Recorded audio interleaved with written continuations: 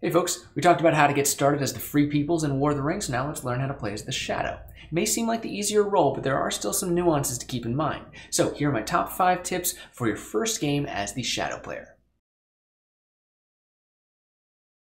At the beginning of the game, you have a clear advantage in how big your army is. Instead of trying to make it bigger, get aggressive with it right off the bat.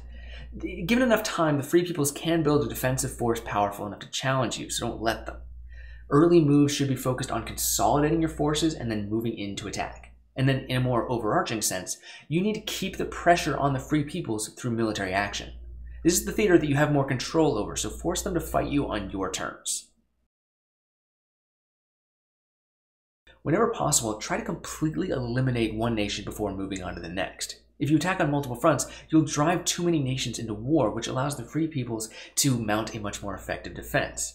And if you leave any settlements open, then that gives the enemy the opportunity to build up and try and take back those points that you worked so hard for. What you can often do is drive a strong army into a siege, and then kind of just sit on that for a little while as you move to the surrounding areas and mop up the settlements and cities that are nearby. Then, once you're ready to take that stronghold, don't be afraid to downgrade elites to keep the siege going. Yes, it's like taking a hit, but your army is mass-produced, and being efficient with your actions is much more important than saving an orc. One of the biggest advantages the Shadow player has is how many dice you have to work with. You can and should get Saruman on the board in the first or second turn. Getting the Witch King out early seems scary because it activates all the other nations, but honestly, they're still going to have to spend a lot of time and actions to make use of that, provided you're following my last tip. And the Mouth, well, they're not going to get out until the late game, but once they do, you're going to be that much more powerful.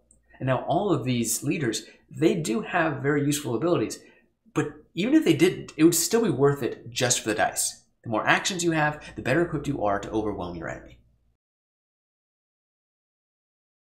It's not always a simple task to corrupt the ring bearers, especially because it depends on the Free Peoples player actually moving the Fellowship.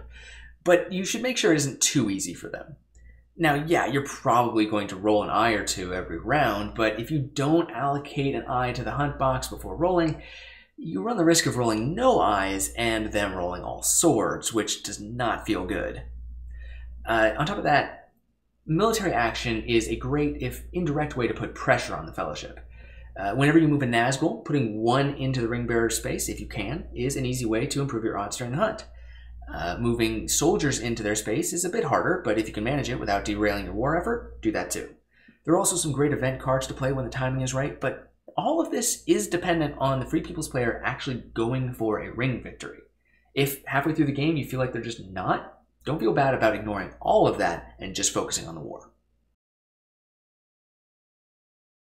This is piggybacking on tip number 2 a little bit, but when planning your conquest, keep in mind that every city and stronghold on the board is a viable option. Yes, even the Grey Havens. I'm sure Gondor has more points, but it can also be harder to take sometimes.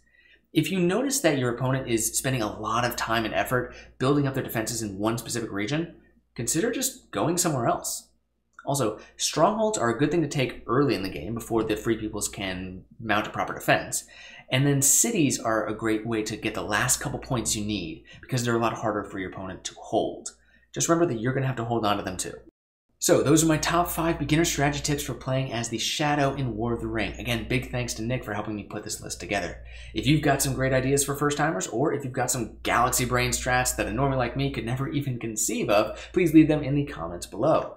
And just a reminder, my Patreon backers got to see this and the Free Peoples strategy video a month before anybody else. So if you want early access to stuff like this, if you want behind-the-scenes content, if you want to vote on which games I teach, please head to the Patreon and consider pledging a few bucks.